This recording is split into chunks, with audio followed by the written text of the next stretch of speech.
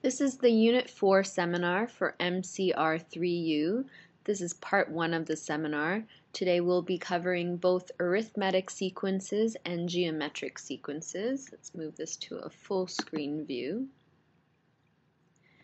And these concepts, even though they are brand new concepts, they're going to be very important if you continue to study business or mathematics, because geometric sequences especially are the key to the basic concepts for financial mathematics. So let's get started.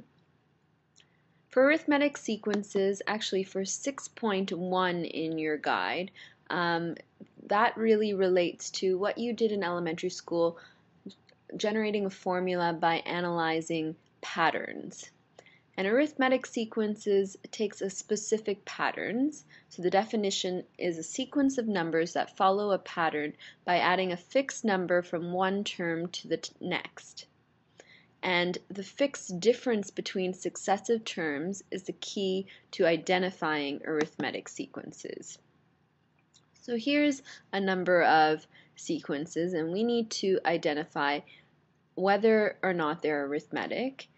And if so, you have to identify the patterns. This is basically what you are going to be doing in 6.1. So for sequence number A, the difference between each term, if we take 5 and add the number 3, that will give us the second term of the sequence. If we take 8 and add another 3, we're going to get 11. Add another 3, you get 14, and so on.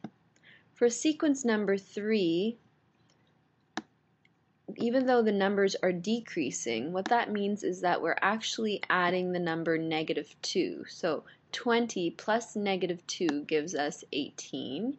18 plus -2 is 16. 16 plus -2 is 14. So sequence number C is very important because it illustrates that you can have an arithmetic sequence that decreases in value with each successive term.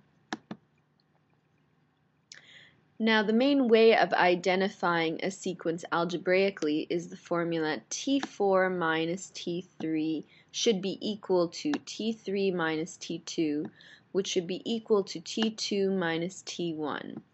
That basically means the fourth term, the difference between the fourth and the third term, should be the same as the difference between the third and the second term, which should also be the same as the the second and the first term. Now we are going to actually create a formal definition, a formal formula that illustrates all arithmetic sequences. And in this formula, we're going to have certain number of variables that mean specific things. The A term, whenever you see A when you're talking about arithmetic and geometric sequences, the A represents the first term in the sequence. And the common difference is always represented by the variable D for arithmetic sequences. Now, this is the formal definition that you get in your textbook, but the formula that you have to memorize is the one at the bottom of the screen. Tn is equal to A plus n minus 1d. And that is the formula that we're going to be applying to numerous different scenarios in this unit guide. Now, we're just going to have a quick review before we use that formula and apply it to specific situations. First of all, in grade 10, or actually in grade 9, we learned that whenever you have common differences that are the same, where the first differences are the same, that type of situation will always generate a linear function. In grade 10, we learned if the second differences are the same, this generates a function, a quadratic function. Because arithmetic sequences applies to the concept of a common difference, we know that because all the first differences would be the same, so this formula illustrates a particular arithmetic sequence, then if we were to graph an arithmetic sequence, you're always going to have a relationship that is linear. a relationship that is linear. However, the terms in the sequence are separate. When we learned about linear functions in grade 9 and 10, every single term in between the points were also part of the function. So that's why we joined the line. However, for arithmetic sequences, we're talking about specific terms. We're not talking about anything in between the first and the second term. We never discuss a 1.5 term or a 2.5 term. That doesn't exist. So whenever you're asked to graph an arithmetic sequence on a test or in your assignments, you never ever join the line.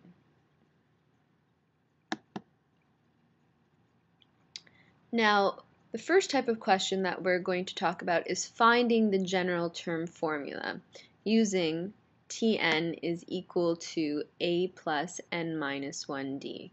Now, we already spoke about the fact that a represents my first term and d represents my common difference. And we're going to examine this particular sequence over here, 5, 8, 11, 14, and 17. However, I do want to define one other component of this formula, and that's the concept of Tn. So Tn actually represents two different things, and this applies to both arithmetic and geometric sequences. First of all, Tn represents our general term formula, so our general term formula, which we're going to come up with in this particular question. However, the reason why students have problems with arithmetic and geometric sequences is if you forget both types of definition. So it doesn't just represent the general term formula, it also represents the value of your very last term in your sequence. So I'm going to try writing this here, the value of your last term.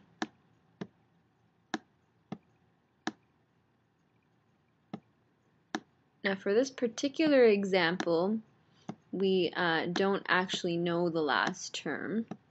So when it asks you to solve for Tn, when you don't know the value of the last term, we're going to use the first part of the definition, which is coming up with the general term formula.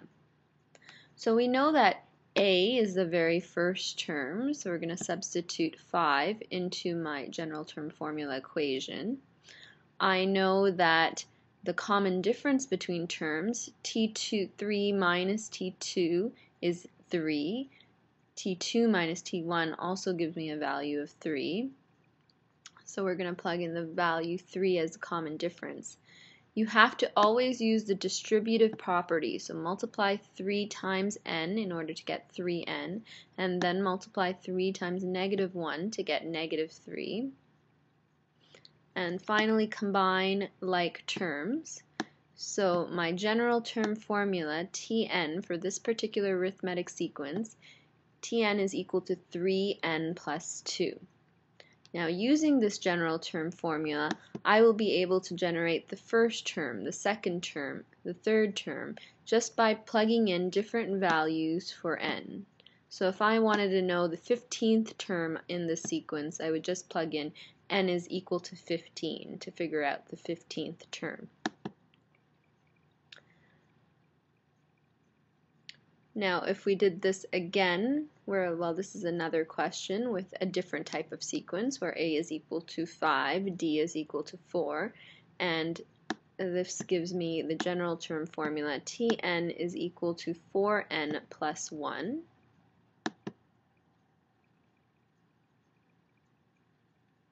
The second type of problem that you'll be tested on for your Unit 4 test is finding the number of terms. So this type of question is kind of a clue for this type of question is when you're given the first couple of terms and then a dot dot dot and then the value of the very last term. So for this question, Tn is going to represent the value of the last term, which is 495. In order to calculate the number of terms in a sequence, you have to be given two pieces of information. the value of your last term, which is my Tn, as well as the first few terms in the sequence. The first few terms in the sequence are important so that we can calculate A and D. In this particular question, A is going to be equal to 3, and D is the common difference between T3, T2, T2, T1, and my common difference is going to be 12 for this particular question. So my step 1 is going to be finding the general term, or using the general term formula to solve this question. So I have to find my general term formula.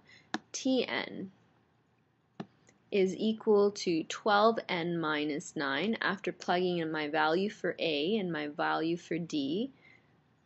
Just like the very first question, I'm generating my Tn formula. You're then going to use this Tn formula to solve for the number of terms in this sequence. So I know that the value for Tn is 495. That's the value of the last term in the sequence. So instead of Tn, if we just go back, Tn is equal to 12n minus 9. So I'm going to substitute 495 for my Tn and keep the right-hand side of the equation the same. Next, I'm going to move all the numbers over to one side. So the negative 9 moves over to one side. It becomes positive 9. That gives me 504 is equal to 12n. I want to get rid of the 12 in front of the n, so I'm going to divide both sides of the equation by 12, and that gives me a final answer. N is equal to 42. That means that this sequence has 42 terms. 42 terms.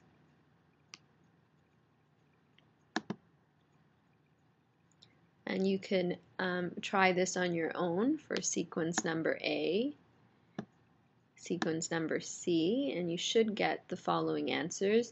Notice that for both of these questions we have a dot, dot, dot in the middle because we don't know how many terms are in that particular sequence. Okay, so let's just get out of this.